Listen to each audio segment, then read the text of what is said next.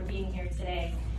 I feel like, Venus, you touched on something that spoke to me, and I think the word of the day is purpose. Because a lot of times we go through life not knowing who we are, not knowing what we're destined for. And there's so much feeling in that. I never imagined being up here saying that I'm a painter, an artist, or even a designer. I didn't see that in my life. When I thought about it, it just feels so surreal, like, oh God, this is who I am. But I didn't go to college for this. I went to school for marketing. But I ended up here. I decided, I was like, you know what? I'm in this industry of marketing. I want to make myself more marketable. Let me go for my MBA. Great. I graduate, and I'm like, okay, what's my next move? I'll be honest with you, I hate driving. So I decided, you know what? Let me take this job that's 5 minutes from my house, even though it's nothing related to what I went to school for. Nothing at all, anything that I wanted to do, but it's 5 minutes, and I'll take that. So how many of you guys can relate? Commuting is a pain in the behind, so when you have to do it for a long time, it sucks. So I went ahead and I, got through with my prayer to God. I said, God, I just want this opportunity because I'm tired of dealing with this. So I went ahead and I got this job. It was advising. It was actually with the school that I just graduated from. I was like, oh, I get to do that, I can help students navigate through their academic journey. This sounds like me. And I get into it. I'm working with the military population. I don't have any association. I don't even know what branches or what. But I'm the type of person, if I'm going to do something, I'm going to give it 110%. I'm going to give it my all. Because why do something, I'm not going to cuss, but halfway. You want to give it everything. So I sat there and I'm like, I'm going to be the best at this. Not on some cocky stuff, but I'm like, you know what, I'm going to do it, I'm going to own it. And I did just that. But the problem with me is I hate feeling like I'm stagnant. I hate feeling like I plateaued. I hate feeling that I reached my ceiling and there's nowhere else to go because you feel stuck.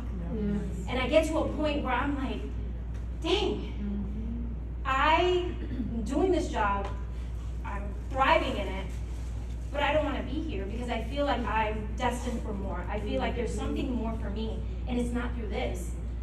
So at the time, I start dating my now husband, Trevor, and everything is going great. So in my personal life, everything is perfect. I have this great man, we're doing all these crazy things. 6 months in, our crazy selves, we bought a house. So everything in my personal life is just lining up. All my blessings are like boom, boom, boom, boom, boom.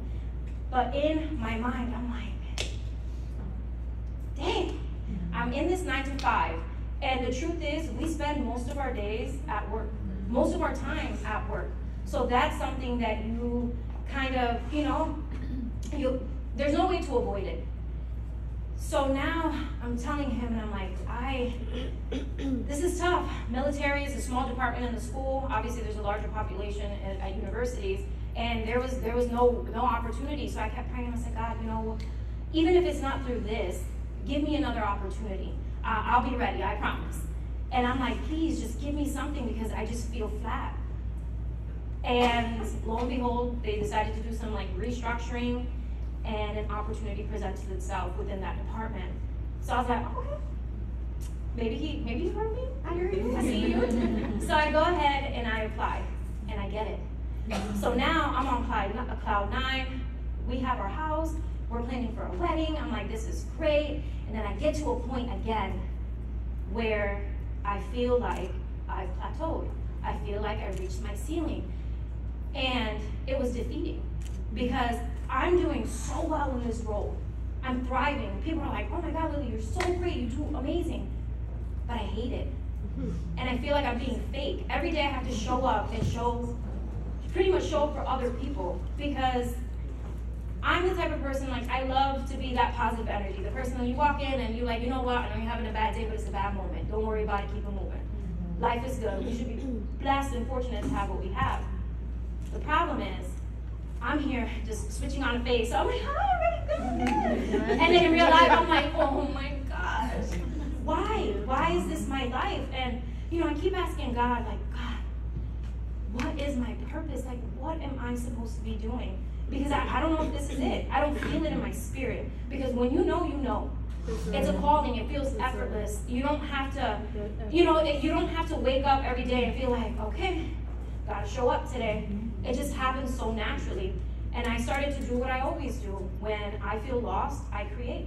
I pour my darkness into something that turns into something beautiful. And I look at life like that, because when there's dark, there's light. And I sat there and I'm like, you know what? I'm gonna take the cobwebs off my art page and start being consistent and just being me. So I started to use that as an outlet. I started creating, I started painting. I did a lot of abstract art because it just resonated with me. So I'm doing this. Then people start hitting me up and I'm like, oh, can I commission you for a piece? And I'm like, wait a second. Okay. I'm like, you want me to do a piece for you? And in that moment, I was not confident in myself. I was not confident in what I was doing because I didn't think that this could be something more. But I took it and I did the commission and I started growing and I started doing digital art and I started moving in this direction that made me feel so good. But on the other side, I was so sad and in the darkest place. And all of my digital art, if you look at it, it's women crying. Like you can just feel a sense of depression in there. But a lot of people connected to it. Because think about it, when COVID hit, no one knew what was happening. Everybody was in this state of like uncertainty of what our new normal would look like. So now I'm in this place where I'm like, oh my gosh, I'm so unhappy. And I just want to know that this is something that's meant for me. And what I mean is, I'm doing this 9 to 5, right? I'm not thinking about art. The 9 to 5, I'm like, please, God, is this for me? You keep on presenting me opportunities, and I don't feel like I'm walking in my purpose. So, in my darkest times, I remember crying. I remember waking up and just being like, okay, whatever's meant for you won't miss you and will always find you. So, I vividly remember going to sleep and having a dream, and as clear as day, you hear a voice that says, it gets me emotional because, everything will be okay, you just have to be patient. And I didn't know what that meant, because when I was in this dark place, I was applying for positions and throwing my hat everywhere because I wanted to feel like I was in a mode of desperation. I just want anything, just throw everything up in the air, whatever lands, I'll grab it. But the truth is, God has something more for me. I just didn't know what that was. But he told me to be patient. And I said, okay. And what I did was I locked back in. I was like, change your attitude. Change your attitude, because how you view life is how you receive it. So if you view it through a lens of negativity, that's all you'll get. And I did just that. I started to show up for me. I started to show up for the person that I knew I was supposed to be. And a few months later, I ended up getting promoted. And I'm like, God, you gotta be messing with me. Because ain't no way that this is my life. I'm telling you, I hate it. I hate it here. But you promote me? This cannot be real. There's no way that I'm supposed to be here, but you promote me. So now I'm here like, okay, maybe there's something. Maybe I'm supposed to run this department or something. You know, I'm an assistant director now. I'm overseeing all these stuff. But like they say, you know, more money, more problems, more time, more problems. So a girl's on salary, and you know, that shifts a lot. So I'm working, I'm going, I'm like, oh, we're planning this wedding. I have like tunnel vision, and I'm like, oh, I gotta figure out what's my next move. So I keep praying, and I'm like, God, you know what? I'm just gonna live in the moment. I'm gonna take what you've given to me, because I keep asking for it, and you keep giving it to me, and I don't want it. So it's like, I don't want to get into a point where you're not going to give me anything because I'm not appreciating what I have.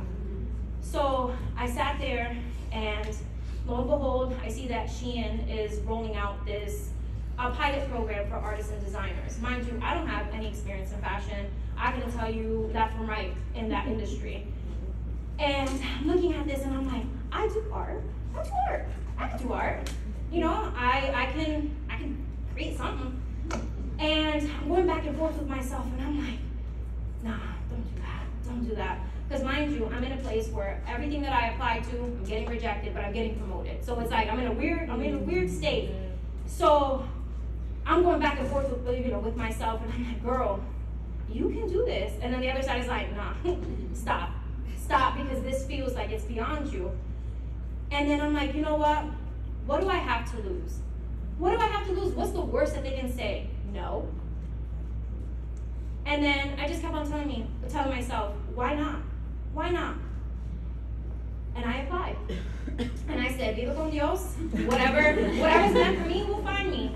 And that's exactly what happened. A week later, they were like, oh, we love that you're a Latina. We love this, blah, blah, blah, great. And I was telling my husband, I was like, oh my God, I hope they don't ask me any questions. I hope they don't ask me any questions related to fashion because I'm going to have to Google it. I hope they don't know. I'm like, yeah, what's that? Okay. So I'm over here like, oh my goodness. I have this interview. They love me. Everything's great. I signed a contract. I'm like, this is so crazy. But it's just, when I think about it, it's nothing but God to put me in a position to be in a field that I have no experience in. So I'm thinking about it, and I'm like, you know what? Maybe there's something more for me in this. Then they hit me with okay, we need 10 designs in 3 weeks. And I'm like, excuse me, what? I don't know what I'm doing. I don't know what I'm doing. And the truth is, I allowed my fear of doing something different prevent me from going into this place of the unknown. Because the unknown is not scary. We're just only scared to take that leap of faith because we don't know what to expect. A lot of us love to live in a world of comfort. We are comfortable in this circle. Oh, that's not a circle, but in the circle. And sometimes stepping out of that it's just scary. It feels like, you know what? I'd rather deal with this than deal with that.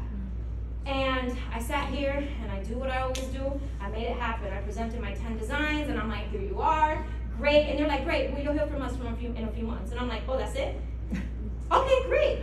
So now I'm focusing back on my reality, which is my 9 to 5-ish. And I'm like, okay, we're getting married. All of these things are happening. But in my mind, I'm like, God, I don't know why I still feel this way. I don't know why I feel this way. And I'm trying to find my way, and I'm just trying to trust that this is building me up for something more. And it's hard. It's hard. And I feel like I was battling with the idea of being in the darkest place with my mental health, but also staying in a place of financial security. Because financial security is like, it will keep you in a chokehold. You will sacrifice so much just to get a consistent paycheck, but is it worth it? Is it worth pretty much losing you for money? And I sat there and I'm like, you know what? Cool. I'm just gonna see where this leads me. It could lead nowhere, it could lead somewhere. So I'm doing this job and I'm showing up because I told God, I said, you know what, you told me to show up every day and you're gonna bless me and I'm gonna do just that and I'm gonna have faith that this is going to be something more. And in June 2021, I launched my first collection. I was beside myself. When I tell you, I'm like, oh my God. That I sat here and launched a collection. All of these designs here, I drew the patterns and the prints and all of that. Like those come from me, and to be able to do that feels so crazy. And I'm getting all this love, all these messages. Like, oh my God, this is so cool, this is amazing, whatever, you know, you're from Connecticut, that's awesome. And I'm like, yeah, that's crazy. Wow, like I'm doing this. But I'm here thinking about it. I'm over here creating art for like the last year and a half and putting my digital artwork out there. And it wasn't until I got with Shein and had a contract with them where people started to put some respect on my name and be like, oh, okay. And the truth is, the way people value success is based off of their own personal experiences. So they won't measure you the way you see you until they see you. And the reality is, like, I'm here for me. God gave me a purpose, and whatever I'm meant to do, no one can take that away from me. And no one can measure me against anything. There's no competition. So I sat here, I'm like, okay, launched my first collection, super excited. Then we're getting married, and I'm like, okay, we gotta focus on planning a wedding. It's in September, and I was telling my husband, and I'm like, I don't know if I can come back. We did a destination wedding. So we're away for a few weeks, and I'm like, I really just don't know if I can just come back to this. I feel defeated. I feel like there's all these beautiful things happening around me, but my reality is the reality that I hate, and I don't know how to change that. But I do. I was just afraid to. And we had the wedding. It went off with a hitch. Next thing you know, I'm on a cloud, and everybody leaves the resort. We sat down for dinner, and I just remember looking at him and saying, like, I know I don't want to bring this up. I don't want to talk shop here, but I don't want to go back. I don't want to go back. It just makes me be everything that I'm not, and it's taking me into a place that I don't like to see myself. I just don't like to pretend. I like to be my most authentic self, and once I get to a point where I have to put on a face just to maintain and survive, like, I'm not here for that, because there's more that I could be doing. And in that moment, I kid you not, I get a text message from my project coordinator from Shein, and they said, we loved your first collection, it was so successful, we would like to extend it and go forward. And I'm like, yo, I'm in that, I'm like, baby, it's so crazy. And I sit here and I'm like, okay, when we get back home, I said, I'll be honest with you, this has been something that's on my heart, and I said, I really want to take a chance on me. And he looked at me and he said, you know what, once we get to the house, we'll figure it out, we'll come up with a plan, and when it's on God's timing, like, everything will align. And I said, okay. So we get there, and we're trying to crunch numbers and be like, okay, how can I survive for at least a year? You know, make sure that we're good. And we did just that. And I said, you know, what's the worst that can happen? I try it and I go back to work. You know, I have the credentials. I can sit here and get another job. Do I want to? Absolutely not. Absolutely not. I don't want to deal with that. So I sat here and I told him, and I said, something is calling me to take that journey sooner than I anticipated. And on October 29, 2021, I chose me. I chose me. I chose to pour into me. I chose to remove myself from a dark place, because I can control that, right? You can control where you work. Sometimes our life circumstances puts us in situations where you feel like you have no out, like you feel like there's nowhere where you can go. But the truth is, when there's a will, there's a way, and you just have to find that. You just have to find that. And then fast forward, I'm in fashion shows, I'm, you know, on live with like 60,000 people, and I'm like, there's a lot. I'm over here just like living in the moment, and it's going to be 2 years, going on 2 years that I've been a full entrepreneur pursuing art, and I feel good, I feel alive, I'm growing, and I love everything about it. And the reality is, you have to keep an open mind, you have to just be open and receiving.